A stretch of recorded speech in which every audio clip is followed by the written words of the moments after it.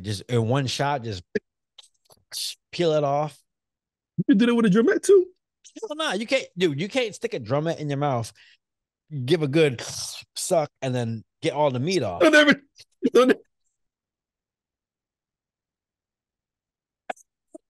Yeah, we're just gonna start this shit live. The only time I caught the Holy Ghost was when I was in church drinking. Like, they're two dumb dudes. Welcome to the latest episode of Sarath and Chris's Movie Therapy Podcast.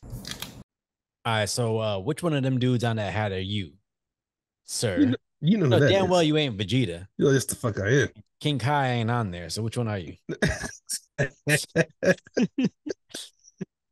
fucking Kid Buu. If I was, but nah, my guy right in the front. The only thing you got in common with Majin Buu is you know exactly what. Love to eat everything. The shit the skinny one did too. Just saying. So okay, so why Vegeta? Why do you connect so much with Vegeta?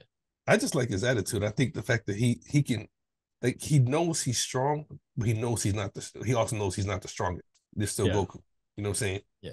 You think it eats him up inside to know that he ain't the strongest? I think Goku's trying, but he's not really trying. Yeah, I think it eats up Vegeta because he knows, like, Vegeta's thing is his anger. If he could just let go, and, like, I know it sounds crazy, but if you ever done something, even playing sports, fights, whatever case may be, and you were actually enjoying doing it, your energy's different. You know what I'm saying? Yeah. So and because, like, Vegeta likes to fight because he's a fucking asshole. Yeah. Goku fight because he wants to get better at it. That's why he's always laughing, like, oh, that was a good hit. You know what I'm saying? And then he goes back in there and charges up. But I like Vegeta just because he just doesn't care. He's like, he'll do whatever. All right, but do you think Vegeta actually enjoys it, or do you feel like he feels like he needs to do it in order to prove something? That's what I think about Vegeta. I think he needs to do it. I think it's his ego thing. You know what I'm saying? Yeah, but I don't know if he necessarily enjoys the fighting. I think he just does it. You know how some people who do shit not necessarily because they like it, but just because they're good at it. Because they can, yeah. Yeah. So I think that's him. Where I actually think Goku actually enjoys it. Yeah. You know? Okay, I can see that. Because even I seen a poster the other day, and it's actually got, like, all the characters, and, like, they're all, like, in their character. If Vegeta's off to the side with the angry look, like, take the picture and leave me alone. But that's his character, you know what I'm saying? He's like the Wolverine of Dragon Ball Z. Oh yeah, no, okay, in my opinion. Same hair and everything. All right, with that being said, welcome to the latest episode of Sarath and Chris's Movie Therapy Podcast. It's your boy Sarath, aka Makazi. And your boy Chris Brown, aka Red Fort Delta. What's everybody doing out there? Well, you know, if you listen to this podcast, you would know that this podcast is off the hinges, just like the door to Chris's office.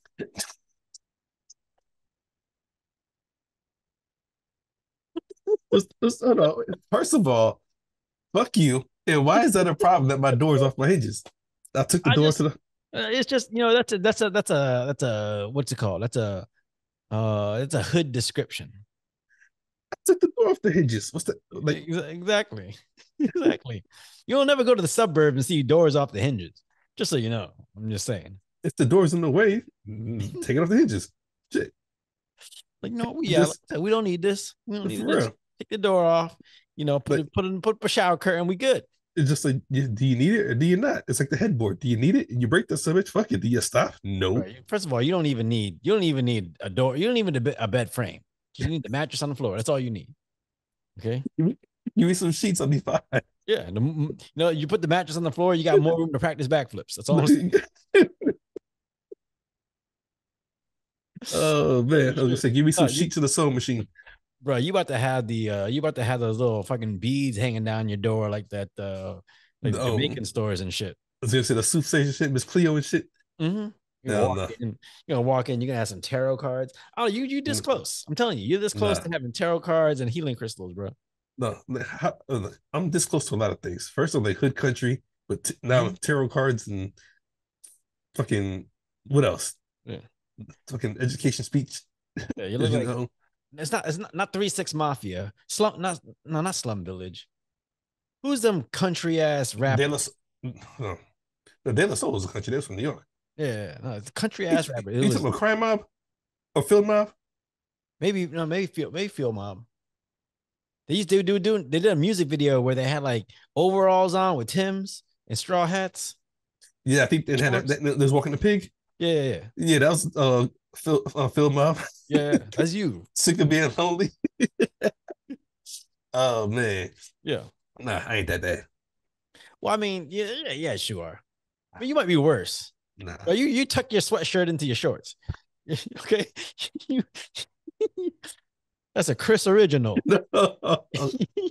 Yeah, my belly was just a little bigger that day. The shirt was a little thinner, but it was not tucked into my shorts. And I ain't the only one that saw it. No, all y'all was. I was like, damn, Chris really embracing his old age, 80. What the fuck y'all mean? Shit. Tell you, bro, I had never seen a hoodie tucked into his shorts with some Timbs on, sleeves cut off the hoodie. I was chill, Gary. Bro, everything he's saying is right, except that the hoodie was not tucked in my shorts. I swear to God, if you're gonna have like a bottle with just 3 X's on it, and that'd be real country. That's all you can like. That's where all your alcohol is gonna be. Hell yeah. The Triple X good shit. Speaking of, what are you drinking? Oh, what am I drinking? Well, what kind of bottle do you got? Well, I'm just bringing out that Iron Smoke.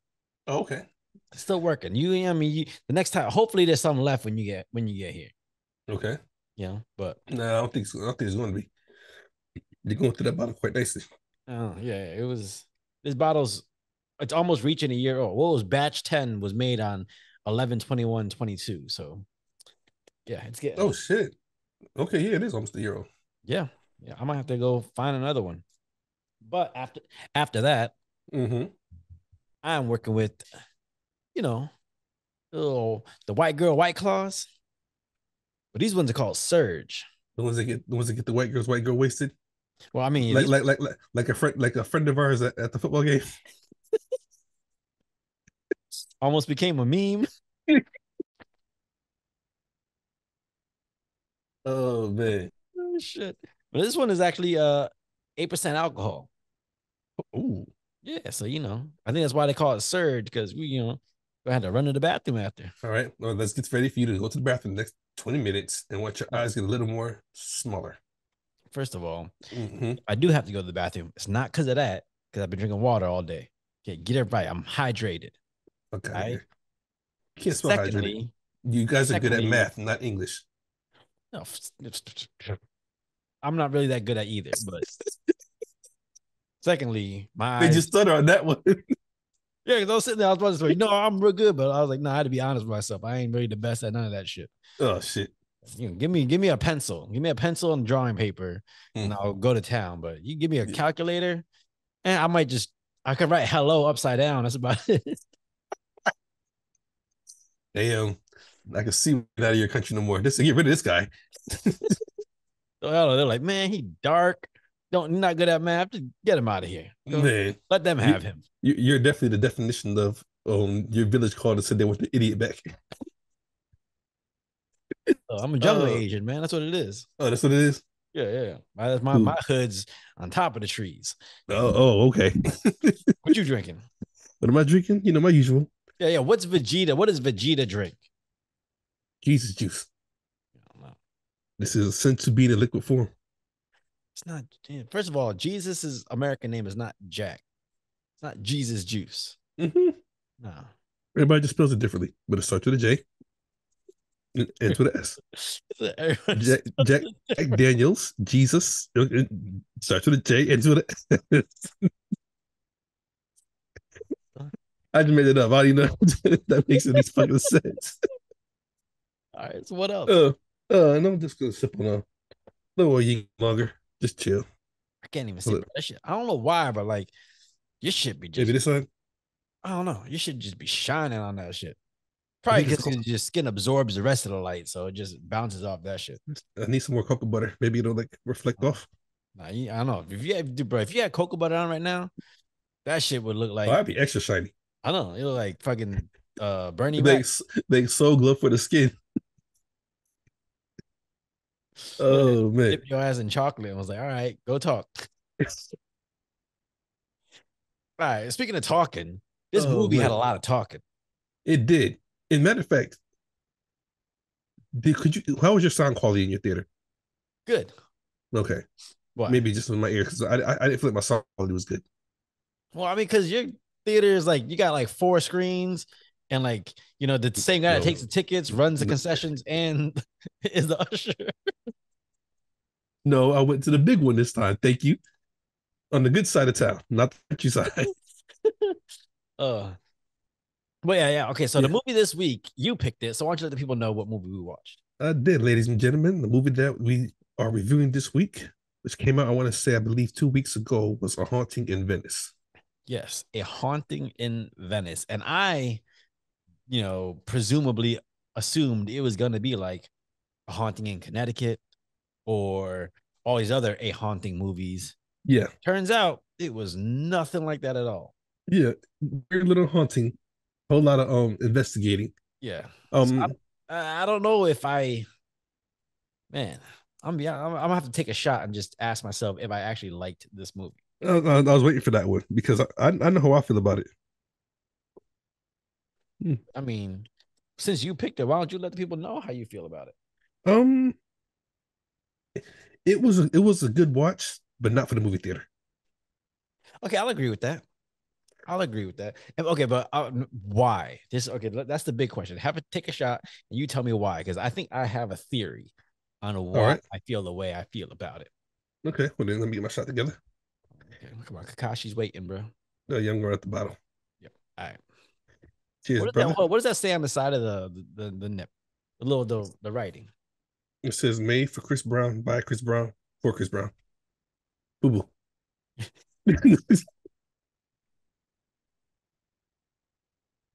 For you, by you. Yeah, pretty much. Oh no, okay. It has the nutritional facts on one side. I'm joking.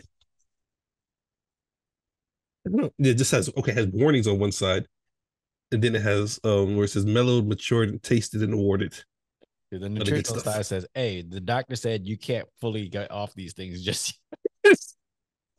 That's personal information, asshole. Oh man. Cheers, brother. All right. Indeed.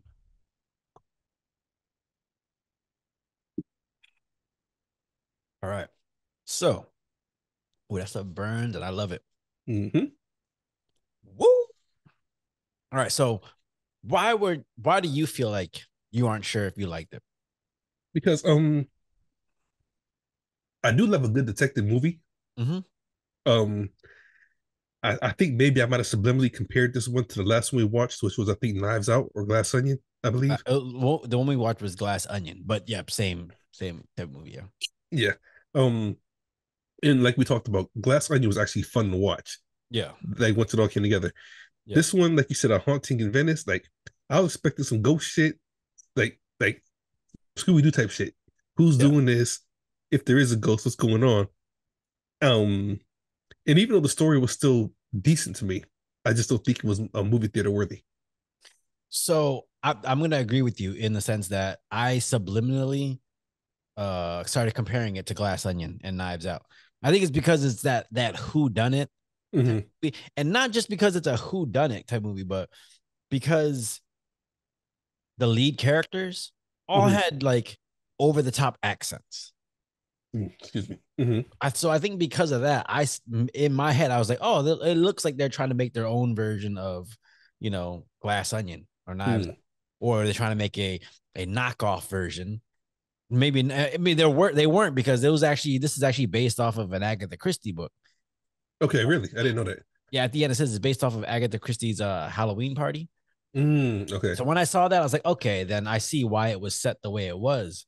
But I don't know, the characters were so over the top that it made me feel like I was watching characters perform a play Hmm. versus being like, really into what they were talking about. Shit like that. Okay. Because that was Tina Fey in the movie. Yeah.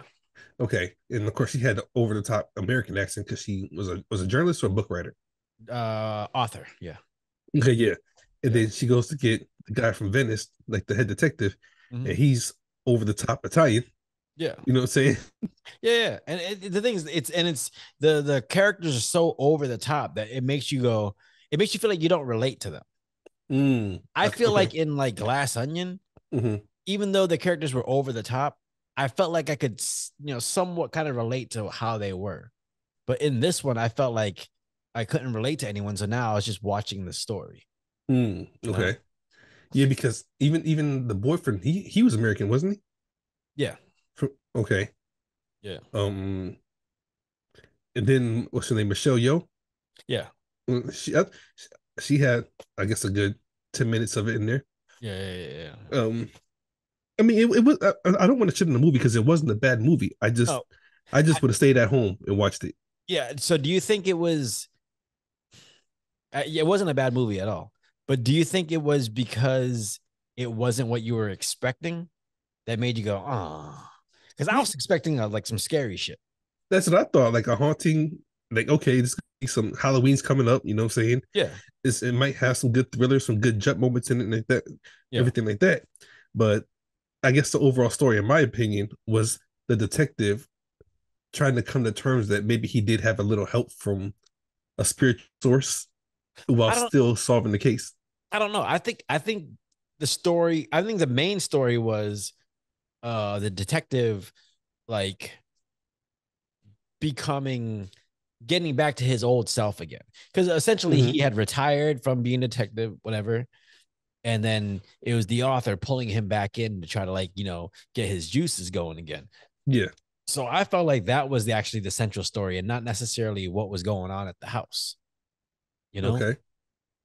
And so I don't know. I just think it was, I think I was so disappointed that it wasn't a haunting movie and more a like Clue. Yeah. Okay. Yeah.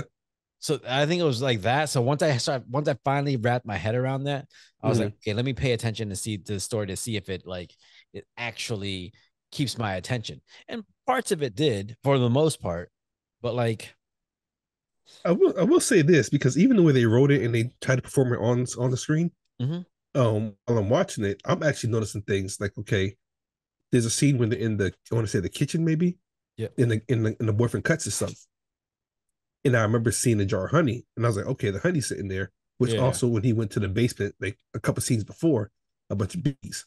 You know what I'm saying? yeah, Now yeah, I did miss the whole wildflower thing or whatever, yeah. Because the but guy just like he just kind of mentioned it like this is like something with the wildflowers and shit like that. yeah, you know what I'm saying. But so listening to the story, even as a viewer, I was trying to piece it together because of course, who doesn't want to try to put together a thriller? Yeah, yeah, yeah. You know what I'm saying? Trying to guess who did what, Yeah. whatnot. Oh, what's the last movie you watched where like you were really caught up in the story about like who you trying to figure out the story? Honestly, that's why I said I think I would well I went into it to watch the movie for what it was, and then I started to compare it to Glass Onion, Yeah, just because like we said, Glass Onion was actually fun to watch. yeah, You know what I'm saying? Just like seeing how it happened, who did what, the characters in there, um, the roles they played, how the story all came together in the end. yeah, You know what I'm saying? Like that we couldn't even talk about it. We said this movie is actually more fun to watch than this to talk about because yeah, we're going to give away too much. We yeah. want you to be just as surprised as we were. Versus this one, I feel like just telling you the end. So just watch it on when it comes on CBS. Well, because it's the thing is like you would have hoped that because again you get the name Haunting in Venice, Mm-hmm, like you would have thought that you get a little more jump scares, a little more mm-hmm, like enough scary stuff to make the word haunting mean something, but it didn't. It's literally yeah okay they're going to a fucking seance to try yeah, to like contact some shit, but like it you starts off don't with a kids party. yeah yeah they're And going talking about all their the kids kids are going trapped into a in the fucking basement and mm-hmm. everything else, and come to find out it's all a hoax because Michelle Yeoh's character is like, there's so much. What she say? What she say? There's so much blood in this house, or so much anger in this house, or some shit like that. Some shit like that. But like, yeah, like you get those charlatans that like will fucking work together Mm-hmm. and pretend that some shit's on. When he pulled the motherfucker out the fucking chimney, Yeah, but see, that's that. Those parts that was making it fun to me, like yeah, showing he's actually that good of a detective. You know what I'm yeah, yeah, saying? yeah. Okay, Which so do you think he needed that fucking heavy Italian accent? Because that's the same dude that directed the movie. really? Yeah, Kenneth Branagh. He's the guy that directed the first Thor movie. Okay. He he's directed like a lot of Shakespeare stuff. But if you remember, you remember any of the Harry Potter movies? Mm-hmm. So Harry Potter and the Chamber of Secrets, the second one, he's Gilderoy Lockhart, the guy that's the fucking the defense against the dark arts teacher who like didn't really know how to defend against the dark arts. He was just a book writer. Okay. Yeah. That's the same dude. Okay. Yeah. Okay. And I think he was the bad guy in Wild Wild West. But okay. Yeah. I remember that completely. You should know Wild Wild West. You got a cowboy hat. Matter of fact, I got a cowboy hat now. I know the Wild Wild South. There's a difference. You know, the Wild Wild Whites. That's what you know. Don't make me talk about what's going on in your life. Look.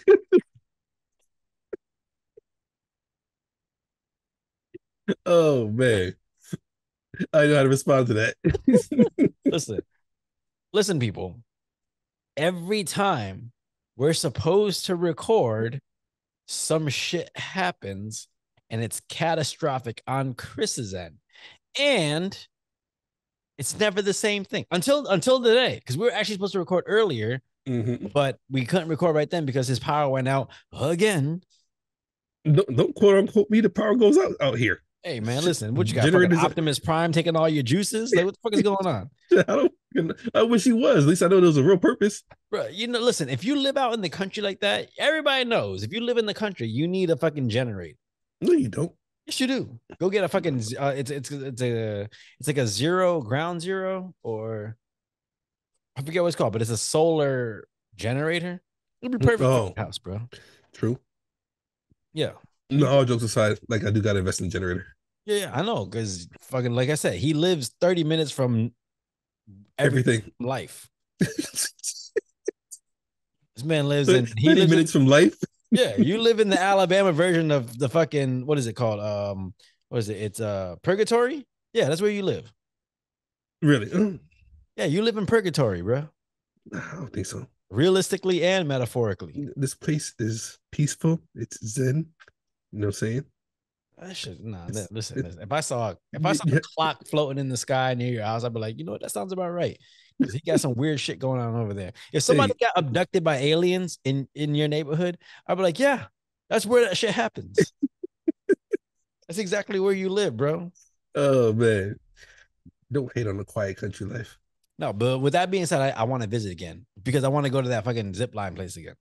Oh, that? I thought you wanted to shoot the guns. That too. Oh, okay. Actually, I gotta go back to the gun range. I gotta go work on the pistol again. Try to work on it. You know, the thing that's fucked up is last time I went to the pistol range, I was practicing and I was like, I put the target out 15 yards. And, you know, me thinking in my head, I'm like, that's 15. So I'm just aiming and it's like, it's okay. My aim's okay. But I'm like, that's 45 feet away. Like, let me practice at 5 yards and then start working back. That's what they do. Yeah. Make people think everybody want to try to like hit long range every single time. Nah. What's your aim? What's your aim? What's your best shooting? I know you shooting like RC cola cans in your backyard. I just shoot the microwave. When they ain't cooking my food fast enough, I shoot that son bitch. I'm just saying. You got a broken microwave out there that you just. I do actually got a broken microwave in the backyard. That's target practice. These motherfuckers ain't listening to me. I don't know what I gotta do. Just taking your shit out on ain't no frozen pizza for nobody. Oh man. Yeah. No. What's your your aim? How's your aim? You've had more practice than I have. I'm gonna give you a real general but direct answer. Okay. I was trained to hit a target at 300 meters, and and that's slow. Listen, all I'm hearing is you seeing fat girls from across the club. That's it. No man hit my target every fucking time.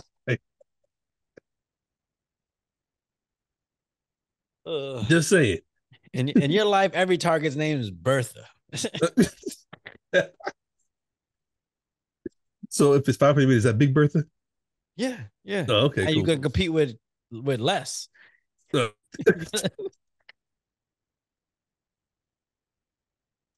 ain't even touching that subject. Oh God. No. No, But I gotta yeah, get better at I gotta get better at my shooting. Anyways, all right. but So that's what a rifle with no scope. Just say it oh, to be able to hit it. Hmm? double barrel or a single? No, not a shotgun rifle. Okay. M4 M16.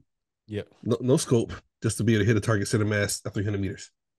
First of all, now you talking fucking French to me. I don't know exactly what you just said. It just sounds like some shit that people say before they kill someone. Okay. Center mass. When else do you hear the word center mass? It's a military term. Just saying. I was fucking this bitch and I pulled out and I hit her center mass. If you say that, then you got some psychology problems. There's something clearly wrong with you. He sound like he in the army, but he also sound like a whore. So,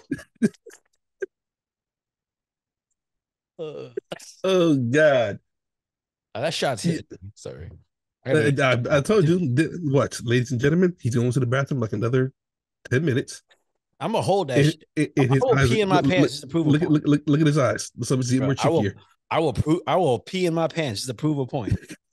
Okay, I ain't gonna blink the rest of the podcast. If Ryu runs over there and we start hearing some tinkling, we know what's going on. All you can hear is Ryu, don't lick that. It's bad for you. It's toxins. If you've been drinking water all day long, and there could be nothing bad about it. Well, who knows? But yeah, but the toxins that are in it, he's probably drinking like fucking leftover vitamin D and shit. Look, see, I actually hope Ryu does. I can prove to the world that my dog's better than yours. No. The only difference is Ryu would actually die because he's got a healthy diet. Your dog's been eating trash and whatever else, fucking earthworms and shit. So it'll survive on whatever. But it knows better than to go lick some pee. Yeah, right.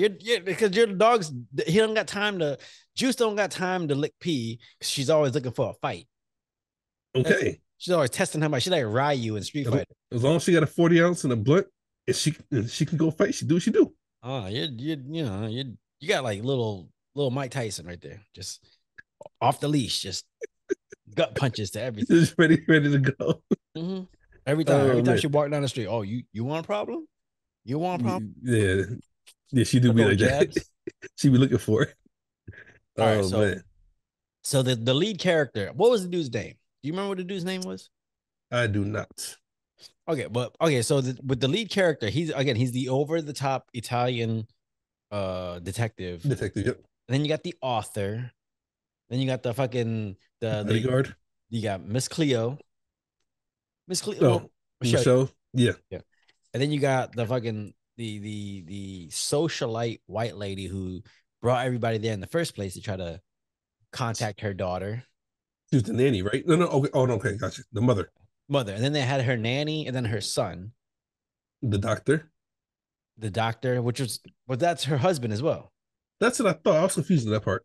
Yeah, I think it was her husband, but like everybody talked to him like he never even lived. I don't know. The way they talked to him made it sound like he was just a guest. He didn't sound like he lived there. I'm about to say, did we miss something? Because that was his son, not hers. Am I right? I think it was both their kids. But just the way they talked to each other, there was definitely a disconnect between the family members. You ever had that shit?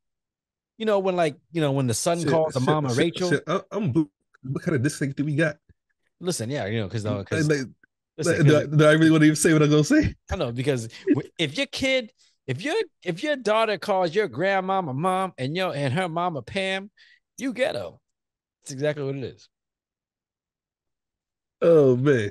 But yeah, it was one of those situations where it was like it felt like the kid, the dad, and the mom weren't related at all. Yeah, I agree. What brings a relationship to that point? Money. Sometimes, right? Maybe. I feel like tragedy does. Okay, that too.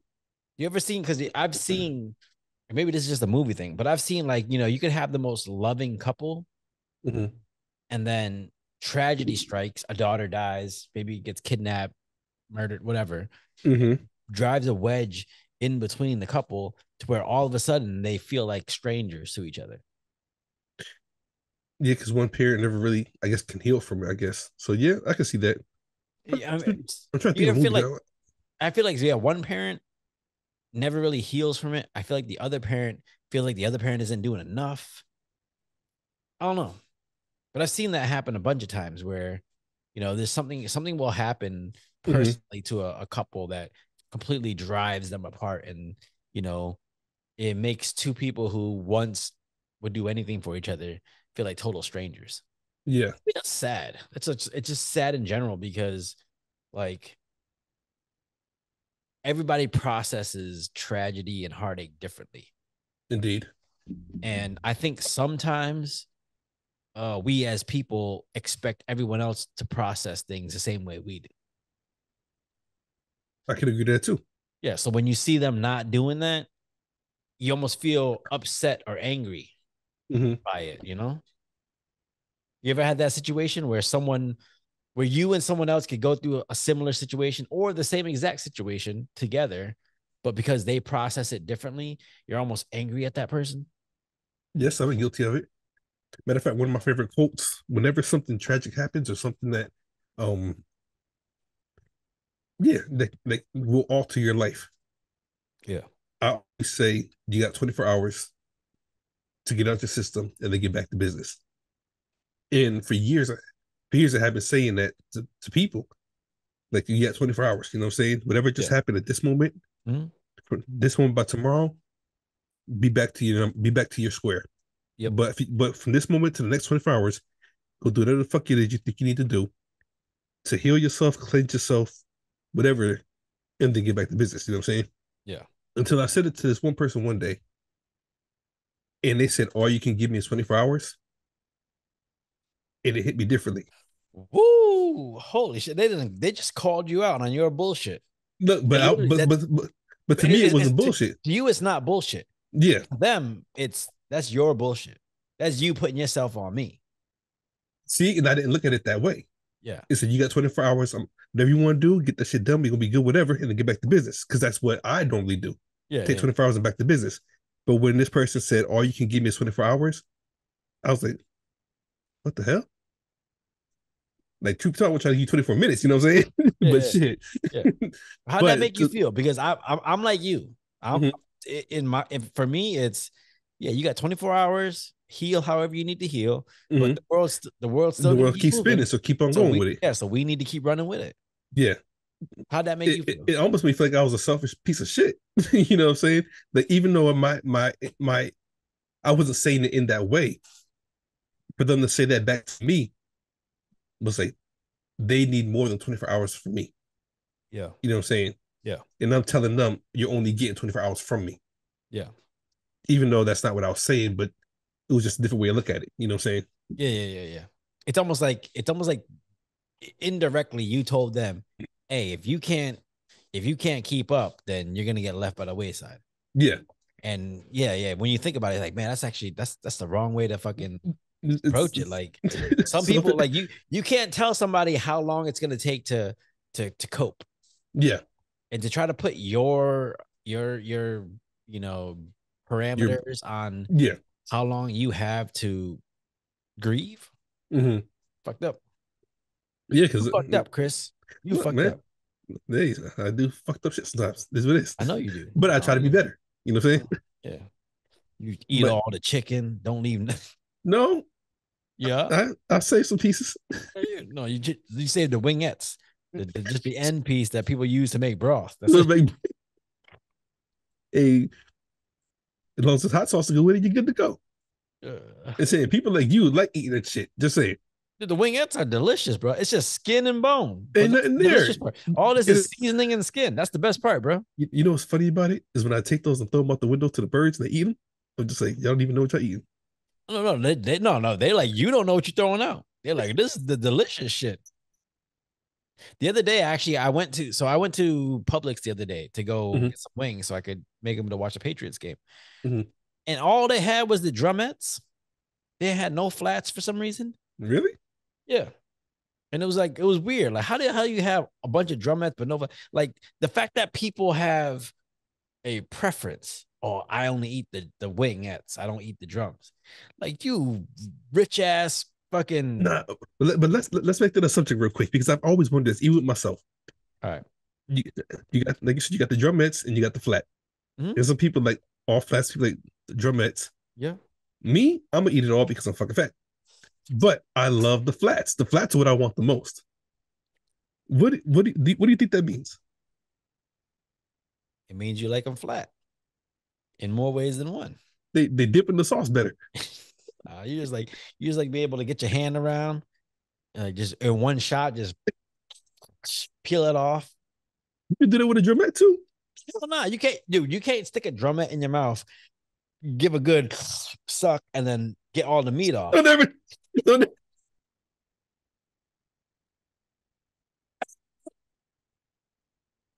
you might want to edit that part out. No. We keeping that in because it's No. the truth. You can't do that. You can't do that with the drumette. So you can't give a good suck. You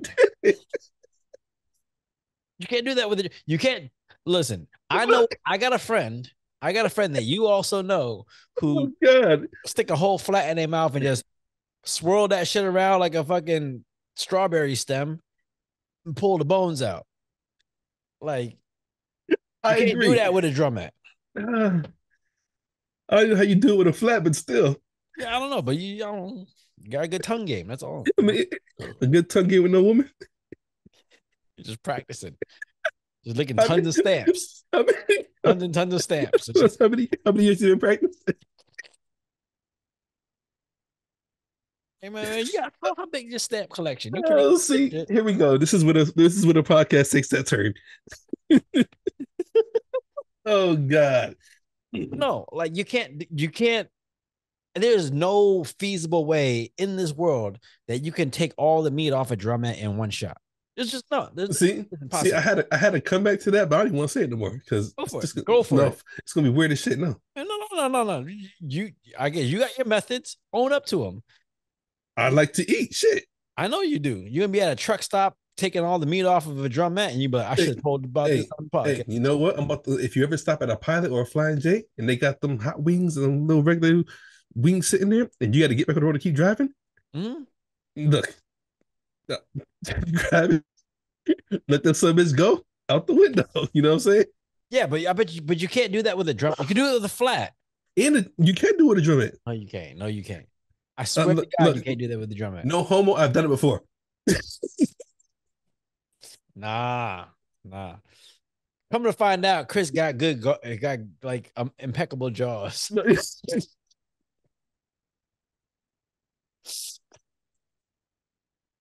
Oh gosh, I'm just trying to eat and keep moving. Shit. And dipped in the barbecue sauce. Just say. I don't even like barbecue sauce on my wings, bro. Yeah, you like blue cheese? Nah, dry rub or something spicy, but my barbecue sauce for the ribs. You want a dry rub? Mm-hmm. No lubrication at all? None. I don't like it wet. Just dried. All calluses and everything. Oh, terrible. All right. So when you realized this was a whodunit detective movie and not a haunting movie, like how did you react? Because it kind of upset me when I finally realized it. I was kind of upset because I was expecting to see this like scary, like, jump scare kind of ghost movie. Yeah.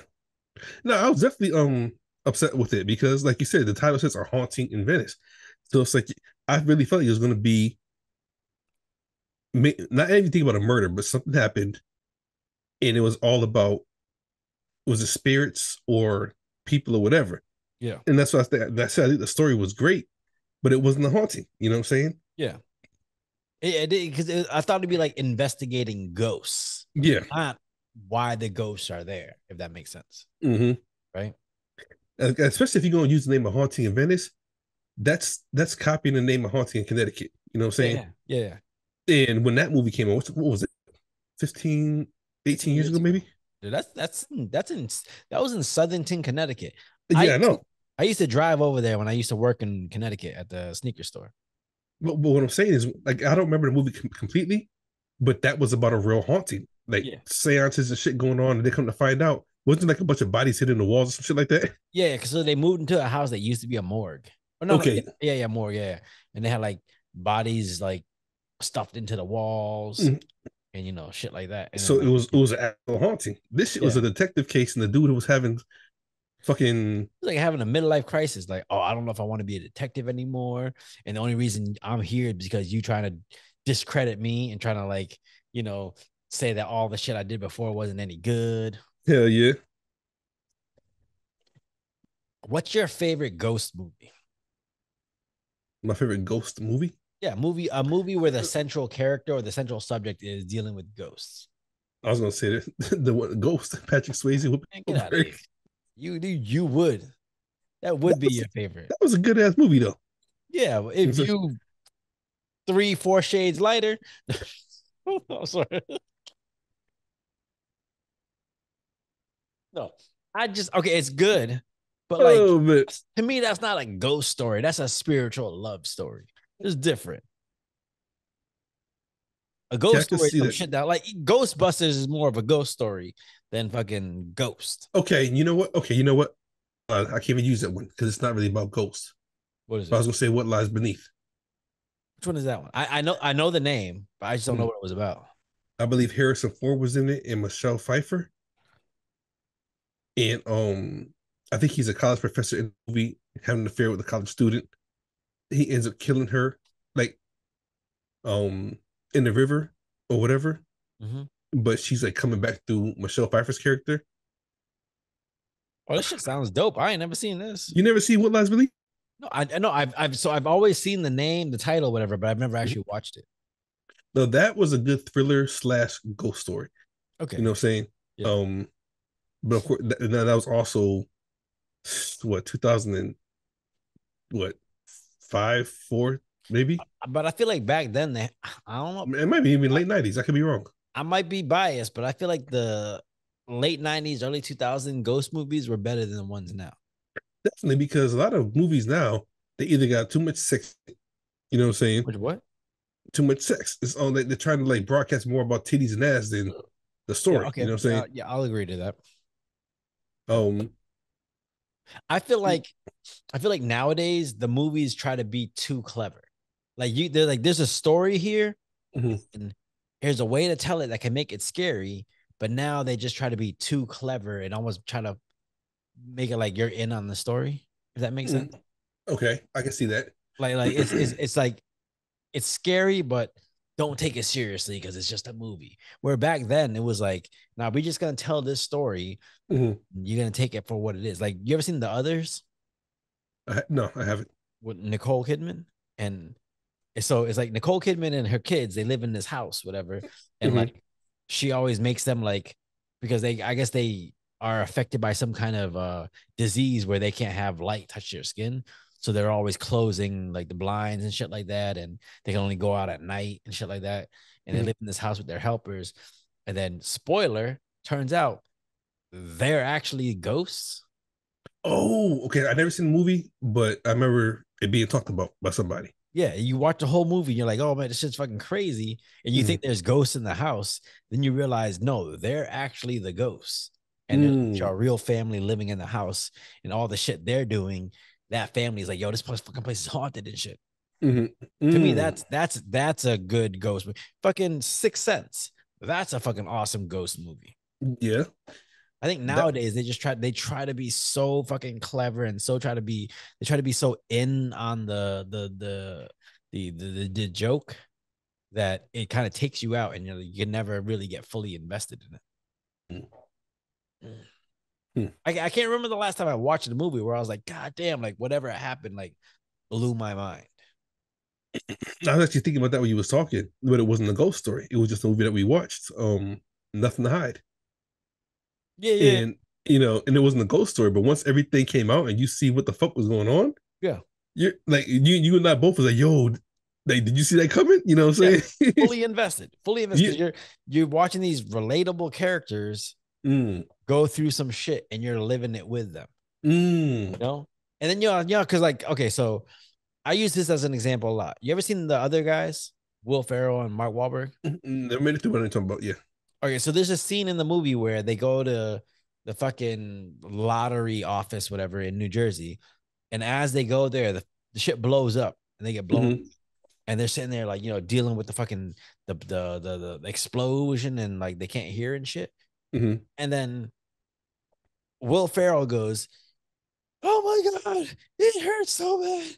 They really don't do they really oversell this in movies. This isn't exactly how it happens in movies and shit like that." And to me, it's so like in on the joke that it Mm-hmm. pulls me out of the movie. It makes me go, okay, they're just acting. This is just a movie, and it's the story doesn't matter. And that's what I feel like a lot of movies nowadays do. They don't they Gotcha. kind of like they take that moment to remind you that this isn't real. It's just a story. Where back in the 90s, 80s, all that, they're like, let's just tell the story how it goes. And it was believable. You know what I'm Mm-hmm. saying? Like even if it wasn't real, it's just like it made you feel something when you left. Yeah. Or while you were sitting there. You know what I'm Yeah. saying? And that's the thing with this movie, I could, because the characters were so over the top and everything, I felt myself pulled out of the story because I couldn't relate to any of the characters at all. So then I had to watch the movie for the storyline to see if the storyline was engaging. And parts of it were, but then parts were kind of just Yeah. like, what was it? Like the housekeeper. What was her part in it? She was always around. I don't know. It was just, And there was color in the movie, but wasn't majority of it like in like a black and white setting? I mean, I don't know if it was a black and white setting, but they did pull a lot of the color out so that it was like, because it was old school. It was like set in like the early 1900s, late 1800s or whatever. Mm-hmm. So again, something like that, when you make it a period piece, it already makes you go, okay, like you can't relate to the characters. Yeah. What's the last period movie where you could actually relate to the characters? Movie to make sure what you're talking about. What do you mean by period movie? By period movie, I mean like a movie that takes place in a time that's not modern times.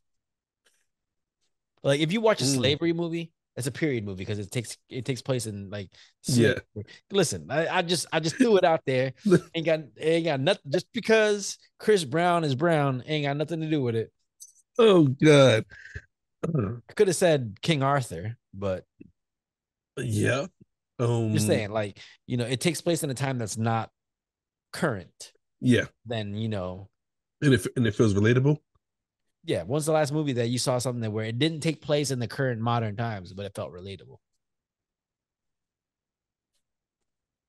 This isn't the last movie I've seen, but it's like my most favorite one. What? 300. But how the hell did that make you feel relatable? You ain't never walked around on a loincloth in your life. Well, actually, no, maybe you did. Maybe you did. I You don't don't know know. what I do in my personal time. I know. But You and Juice by yourself in the house, slanging it around, just Leonidas. outside with a spear, with my dog in a red cape, wait for all whatever deer want to come to the backyard. This is Sparta. Let it go. But now, I know it's not the last movie I've seen, but it's one of my favorite movies. Yeah. But it's more about just that whole warrior spirit, you know what I'm saying? Okay. It was like not this time where people don't fight with swords and shields no more. Yeah. But just knowing like we gotta go slug this out to win, you know what I'm saying? So it was the messaging of the characters, like Yeah. not necessarily the time period that it's in, but that whole, I know we're down. I know we got it's 100 versus 1,000. We're gonna go do this shit. And you just get up there, you fight, like that. Not even because of the warrior spirit of the movie, but just like this is one of my favorite movies. I think it's one of my top 3. You know what I'm saying? And I feel like people don't give it much credit from like different phrases in the movie. You know what I'm saying? Yeah. Like one of my favorite quotes from the movie is when they're dying, and one of his right hand man is like, "It's an honor to die beside you." Yeah. And he said, "No, it was an honor to live beside you." You know what I'm saying? That's some cool shit to say. And say, look, like we're dying right now, but I remember our life. Fuck death right now. So did you feel like that when you were in the army? I mean, you can say that because every day is not guaranteed. Well, shit, every day in life ain't guaranteed to you. You know what I'm saying? But when you're in a place where death is like on the front door every day. Yeah, it's at your doorstep every day. Yeah, on the front on the doorstep every day. It's like you just kind of you adapt your mind to knowing this day could be it. Yeah. And you can't run from it. I mean, you could cowards run, You know what I'm saying? But you just say, nah, fuck it. This is what I signed up for. Give me my sword, give me my shield, give me my cape, give me my fucking loincloth. Let's go here and do this shit. You know what I'm saying? He called it a goddamn day. Because I signed up for this. Yeah. And whoever it's gonna go, be that. You ever find it funny that like whenever they depict like ancient warriors, they got less clothes but more muscles? Yeah. But nowadays, when it's modern, it's like it's skinny people they in like fucking giant like armored bodies and shit like that. Hell yeah. Oh, maybe they just thought people back then were tougher than they are now. I actually believe that. Yeah, I do. I can see that. Well, I mean, but is it our fault? Like they back then they had to be tougher. They had to work in the field. You know, you had to push the oxen. Listen, let me go. You had to push the oxen. You had to grow the plants. You had to do all that shit by hand. Where nowadays you got robots and all this machinery that can help you. Like we know what technology can do for us, so yeah, it's not as important for us to be able to lift something by ourselves as long as we know how to build a machine to do it. See, and I feel like that takes away from like we live in such a lazy era. Yeah, I'll agree to that. A friend of mine went to go get some coffee the other day, and she's in the store ordering it. Yep.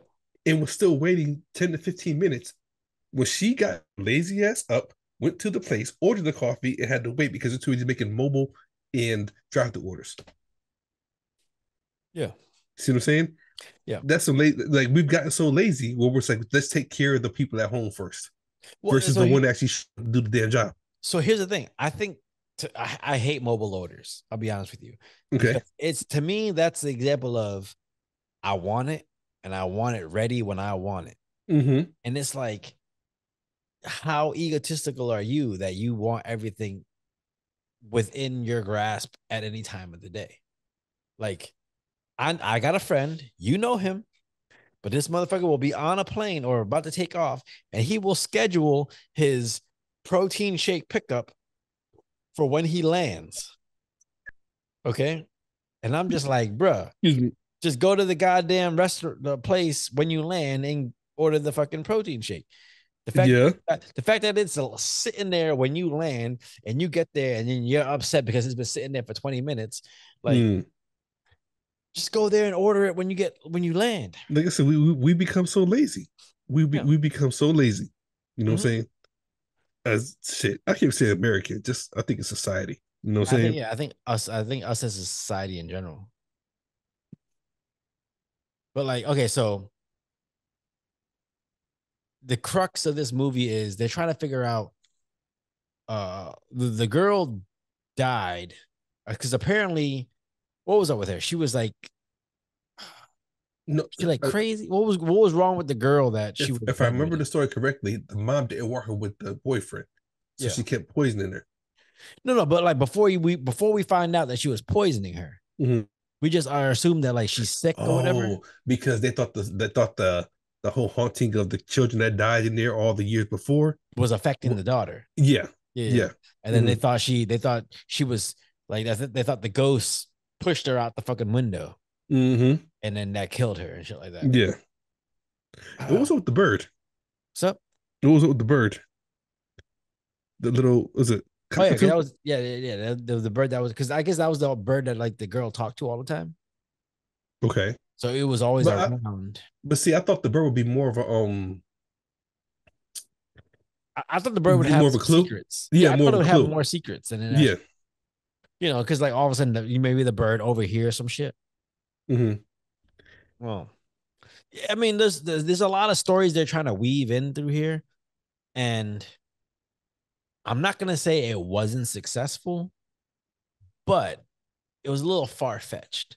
Like the whole idea about why they brought the detective there in the first place was because the author had another book. Yeah, because she had like 3 books that didn't really sell that great. She needed a new book that like was gonna like be explosive. And then, she fucking was in cahoots with the security guard and the cop. But I see, but there were certain parts of the movie that made me want to lean forward, like, okay, it's about to get good. it did so happen. Like, okay, where are we going with this right now? You know what I'm saying? So okay, so what's the spot that made you lean in? Like, okay, this is about to get good. Like, okay, for instance, when he's breaking down his his security, the cop, he said, "You were a cop. You've been here before. Yeah. What's your backstory?" You know what I'm saying? Mm-hmm. So now me going back to the movie because his bodyguard was pretty badass. You know what I'm saying? Yeah. Like whatever needed to get done got done. Like when Homer tried to escape, he said, "I don't know how far you get with a broken leg." Yeah. You know what I'm saying? Yeah. Like so, I liked his character.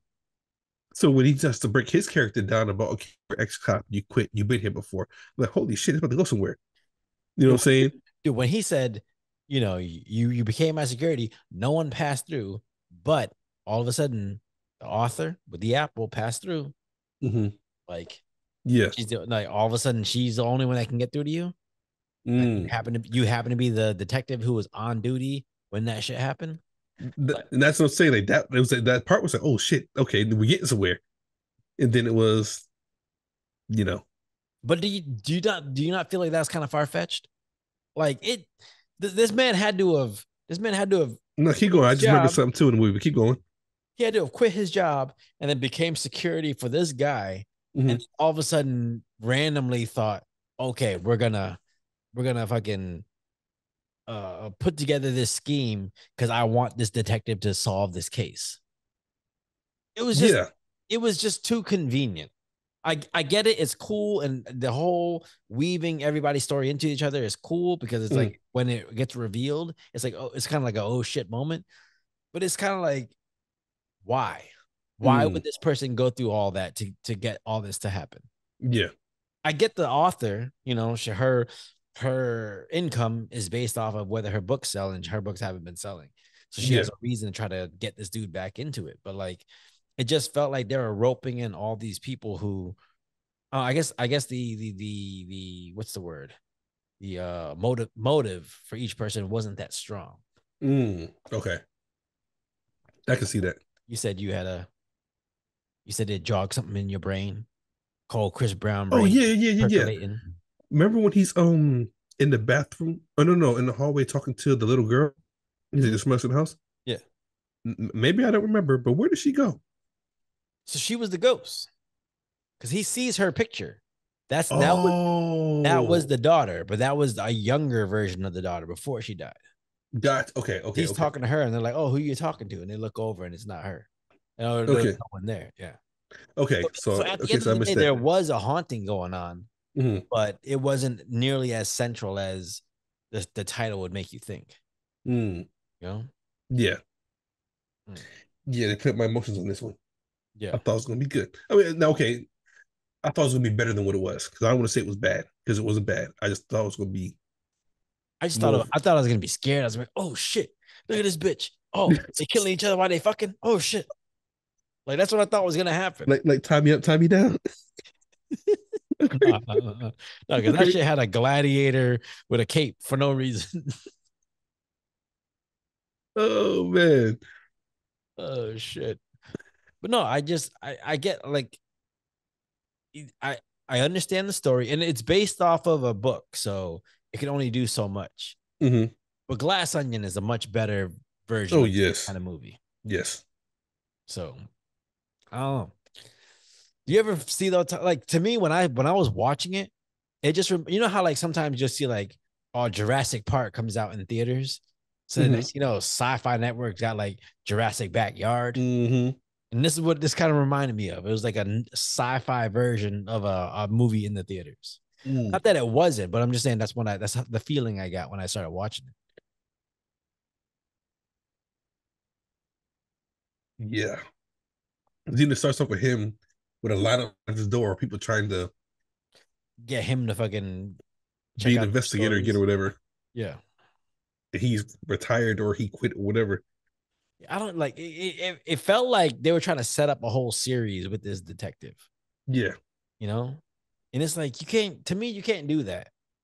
Just worry about the first movie. Make sure the first movie is good. And if it's good, then keep going. But Yeah. don't go into a movie thinking, all right, we're gonna turn this into a whole series of movies. I agree. What's just doing this? Okay. What's your favorite series of movies? Just out of curiosity. My favorite series? Series, like a series where you're like, oh, I gotta follow this. Nah, I can. I can't. No, I can't use one of those. Bad Girls 1, 2, and 3. Sorority chicks. Chicks with. I was gonna say original coconut juice. 1, 2, and X. Coconut juice XL. Okay, you know what? As a movie, I can tell you a series, but as a movie, okay. I mean, maybe Blade. Okay, so a movie as in like when you watch the first movie, it doesn't feel like it's gonna be a series of book or movies, but then it turns into it. Like so for instance, when I watch Harry Potter, it feels like it's the first part of a series. See, and Harry Potter didn't hit me like that. I mean, I get it, but when you watch Harry Potter, like you don't get, when I watch Harry Potter, I don't see it as, oh, this is just one movie and that's it.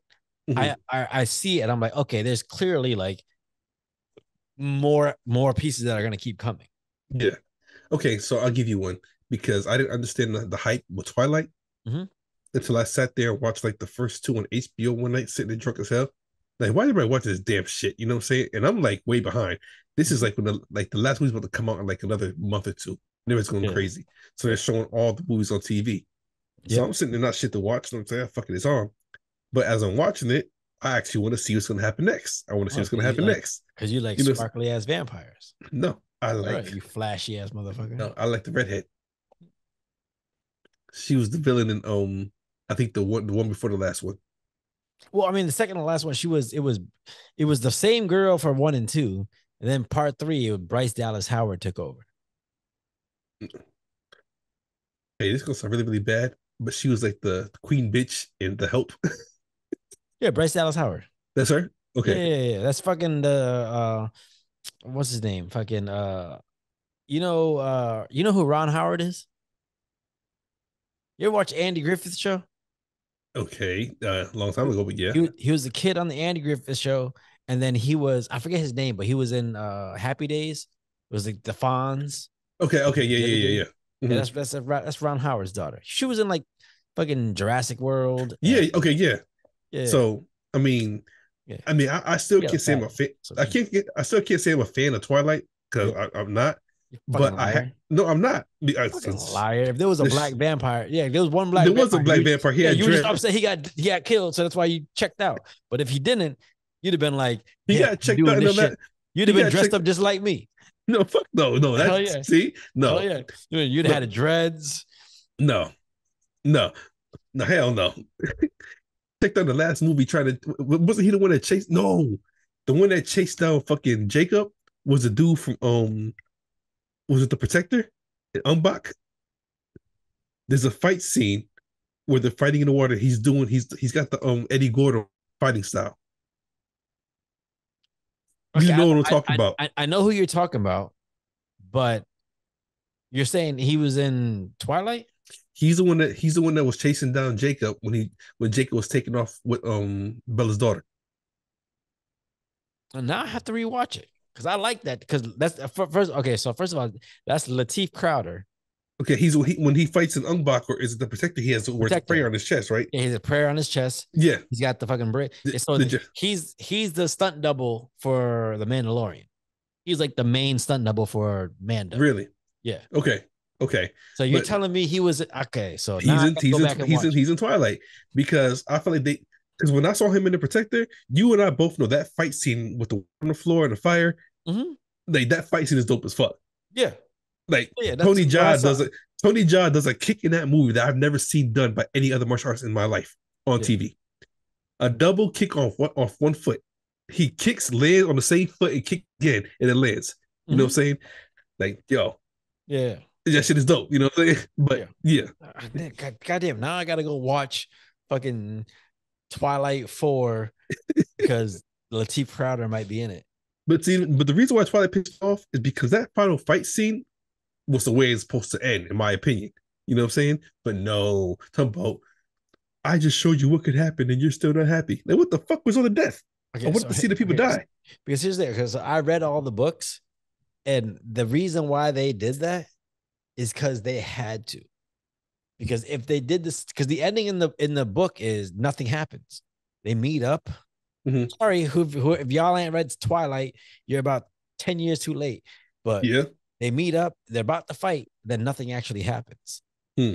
If that actually happened in the movies, where you had 4 movies built up, and then motherfuckers get to the fucking starting line and just say, nah, we ain't fighting.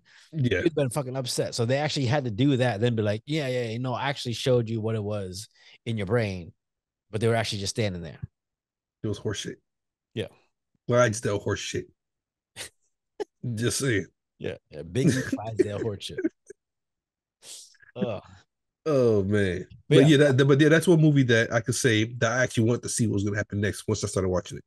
So for me, it was like the Jason Bourne movies. Okay. So when I saw the Bourne Identity, it just looked like a dope movie.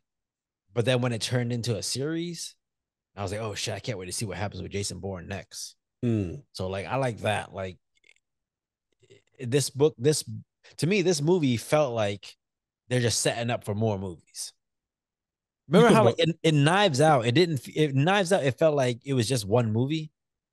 It did. And then they did Glass Onion, which happened to be about the same detective and shit like that. But a whole different cast. Yeah, but it didn't feel like Knives Out was a setup for Glass Onion. Okay, I can see that. This movie feels like it's a setup for a long series of movies. But see, I wouldn't even want to see the second one because the first one, unless they show a much better trailer. Yeah.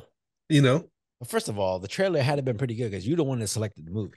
I did because the trailer was pretty good. But now after watching the movie, unless they show a much better trailer, then yeah. Well, I'm saying like, okay, so when they made the movie, it felt like their purpose wasn't necessarily to make the best movie, but it was to make a movie that they could then build off of and make more movies. And to me, that's the wrong way to go about it. You got to make like Batman Begins, as much as it goes Batman Begins, The Dark Knight Rises. After Batman Begins, like that's a good movie on its own. You could end it right there, and it's just one single Batman movie, and then they just build it up off it. But you don't make the Batman Begins and go, oh, this is just a setup for the next movie. Okay, so do you think Batman Begins set up? I don't think it was initially started as a setup. I think they just decided to do it, and then when it did so well, they were like, all right, let's fucking see if we can build off it. But see, what's so fucked up about that is because Batman Begins to me was just okay. You know what I'm saying? Fuck you. First of all, fuck you. No, listen. Look, it was just okay. Batman Begins was just. You gotta tell the people why, because I finally have to take a piss. Oh, you finally waited. I thought you were peeing yourself, goddammit. Well, maybe you don't know. You don't know. My light blue jeans might be dark blue right now. See, I can't. But see, I can't help it without getting your feedback because it's going to be a debate. Okay, well then I'll just cut it and then we'll edit back. So you can do whatever you need to do right now. I'm gonna go take a piss. When I get back, we'll just come back in. All right, here we go, ladies and gentlemen, boys and girls of all ages. I am the road dog, Jesse James. This is. Oh man, yeah, we are Sarath and Chris. It's our podcast about movies that we just go everywhere and talk about everything and say a bunch of dumb shit.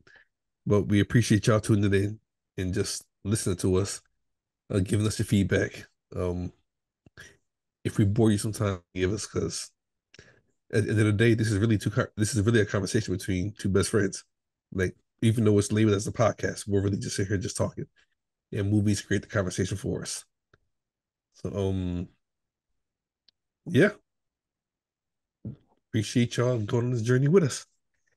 And here, he went quick. Fucking Asia technique over there. I gotta learn that shit. Just pee and be done with it. You know what I'm saying? You ain't sitting on Mr. Miyagi. Commenting on my pee, motherfucker. So this shit was quick as hell. So I gotta learn that trick. I had to get it out. I fucking squeezed that motherfucker out. I felt like I was wringing out a towel. Just. I know you can do that with peeing. Yeah. Just squeeze. So the other day, this is what I learned. All right. Okay. So if you're like me, you're a guy who sometimes just tries to get their pee over and done with quick so they can get back to what they're doing. But in doing so, you might have a little left over. So when you get done, you zip up your pants, whatever, and all of a sudden a little bit leaks out. And then next thing you know, you got a little bit of a stain. So the other day I did that same shit, but I was like, yeah, no, I'm going to get this all out. And I squeezed, and I was there for like another 2 minutes getting more pee out. So get all your pee out. That's all I'm saying. I'm 40, man. I ain't got no shame.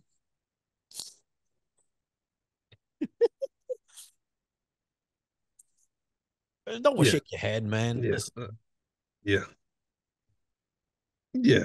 You a grown man with a Dragon Ball Z fucking hat on. Don't fucking shake your head at me. You would say that you're a Patriots fan. Yeah, first of all, I am a Patriots fan, and I got a new corgi. I see that rainbow fucking connection there. Listen, it's like Rainbow Bright corgi. And don't hit the Dragon Ball Z hat. No, the Dragon Ball Z hat's dope. I'd actually steal it, but you probably got like a 7 5/8 hat that's too big for me. It's a snapback home skillet. Yeah. Holy shit! Turn that around again. Turn it around. What'd you see? No, keep going. There you go. It's on the last fucking. It's on the last snap. No, the last two. Yeah. What the fuck, bro? Because I don't plan on wearing this. Hell no. Nah. That shit, if it needs to be out, look at that shit. That shit is stretched out for all good life, man. God damn. Oh God. It better be a child's hat that you're just stretching, like you're putting on the last here to try to make it fit. Hey, it was a gift. It was a gift. I don't know. But if that's an adult hat and you're wearing the last, man, listen. But no. But here's the funny part about it, because you have Vegeta in the front. Yep. And why is Goku on the side? Why is the sticker still on? So you got Goku and Krillin. Yeah, everybody's on here. Yeah, you know what I'm saying? Krillin, Yamcha, anything. Tien. There you go. Yeah. Gohan, Piccolo. All right. The Saiyans. Bardock. I got to go with my Louis Vuitton Vegeta's hoodie. Man, listen, first of all, you can't even pronounce Louis Vuitton. I just said it. Now, can I spell it? I don't know. I said it. If you ever had anything Louis Vuitton, I would literally think it was a clone. I actually do, but I didn't buy the shit. What do you got? It's a Vegeta. It's a Vegeta hoodie that's Louis Vuitton. I don't know if it's really not. I ain't gonna lie. No, first of all, damn well that shit ain't real. You never know. That's from that's from Miguel at the fucking swap meet. He made that shit on his fucking Apple computer, sold it to Chris for a profit. It even sold to me. It was a gift. You know what I'm saying? Yeah. Because it's got Majin Vegeta on the front of it. Okay. I like Majin Vegeta. Yeah, he was an asshole. Yeah. All right. So if you had to compare Haunting in Venice to the other whodunit movies you've seen, where would you rank it? Top 3. Like yeah. By whodunit, I mean a movie that like you had to watch in order to really figure out what was actually going on, and then the finish of the movie opened up to you. You said besides Glass Onion? I mean, like Glass Onion. You can use Glass Onion. Or is there another movie that you would recommend? Because to me, there's other movies I'd recommend over it. Is there another movie you'd recommend over this that has kind of a whodunit kind of feel to it?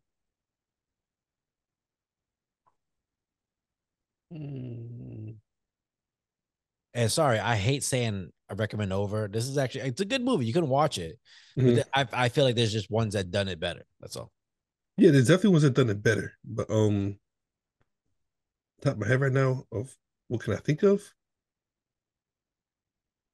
One Night in China. Last Night in Soho. But that was a totally different movie. Yeah. Oh God. Let me think. Yeah, we're putting Chris's recall to work. Yeah, I know. Remember some shit. I remember a lot of shit when I need to. Oh. I'll tell you right now. I know I got my selection right off the top of my head because it's one of my favorite movies. What's I that? don't know if you've seen it. The Lincoln Lawyer. No, I've never watched it completely all the way through. The Lincoln Lawyer Never. with And Matthew I've McConaughey. heard so much. I heard so many like the movie was dope, Bro, and I still haven't watched it. first of all, the movie is dope as hell. And they actually have a TV show on Netflix now. It's just started season 2. I actually got to watch season 2. I started, I haven't finished it yet. But that was the restart of the Matthew McConaughey renaissance. Okay. By renaissance, I mean he was so known for doing romantic comedies that he took a 2-year break from making movies and then started coming back with more serious roles. And then The Lincoln Lawyer was that first one where he was just like, oh yeah, shit, like he's doing some different shit now. It's good. Side note, fucking Ryan Phillippe is shorter than I thought. That's I think I said the villain in the movie, but the one he's supposed to defend in the movie. Yeah. He's I met him in real life. He's shorter than I thought. Really? Nice dude, really nice dude. And supposedly he's a black belt in Taekwondo, but he's really, yeah. Yeah, Lincoln Lawyer. If you get a chance, watch that shit. Okay. You know what? I need to because I talked about it. You have access to my Google Play, right? Or my Google TV, whatever it's called. Not Play. No, I'm pretty sure it's streaming somewhere. No, but I'm saying if you look on your TV, I think I set it up. If you have Google Play on there, I'll give you my access stuff to it, and because I own the movie, and that has all the movies I owned. You can just go on there and fucking watch it. I got all the Spider-Mans, all the fucking Across the Spider-Verse, fucking Sorority Girls 1, 2, and 3, all that shit. You got the X-rated ones? That's the best ones. Those you mean? Those gotta be the X-rated ones. Yeah. Oh gosh. All right. Final thoughts on A Haunting in Venice. Like I said when I first started, not a bad movie. I think it's great for like at home and just something to watch and let your brain rotate for a minute, or whatever. Yeah. But not for the movie theater. I'll agree. I think it's a good movie. It's a good watch. Good whodunit. You can, if you just sit there and like follow the story and try to figure out what's going on. But don't let the title drive your expectations, because that's what I did. Yeah. And it just I think that made my expectations and my excitement go downward because I wanted to see a scary movie. So did I. I wanted a good thriller. I wanted some jump scares. I still wanted to like my brain to think about what's going on. Yeah. And yeah, it out of a scale of 1 to 10, it gave me like a 6. Yeah. And the fact that and here's the thing. It's also the fact that it's a period movie. At least because it's a good movie, but like when it's a period movie, it's hard to really connect with the characters, especially since they're all over the top. Yeah, it's hard to relate to any one of those characters. So you just gotta just watch the story, and hopefully the story engages you. And depending on how you feel about movies like this, it either is successful or not. So yeah. But not a bad movie. Save it for Friday night with some popcorn and a good Aquarius.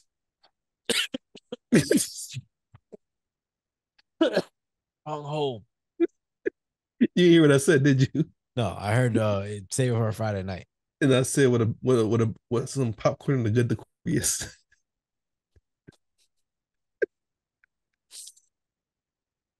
Bro, we got so many inside jokes. I know. It's terrible. Shit. All right. Well, that's the latest episode of Sarath and Chris's Movie Therapy Podcast. Once again, it is your boy Sarath, aka Makazi. And your boy Chris Brown, aka Red 4 Delta. All right. We get out there. We out. Like I said, thanks for rocking with us.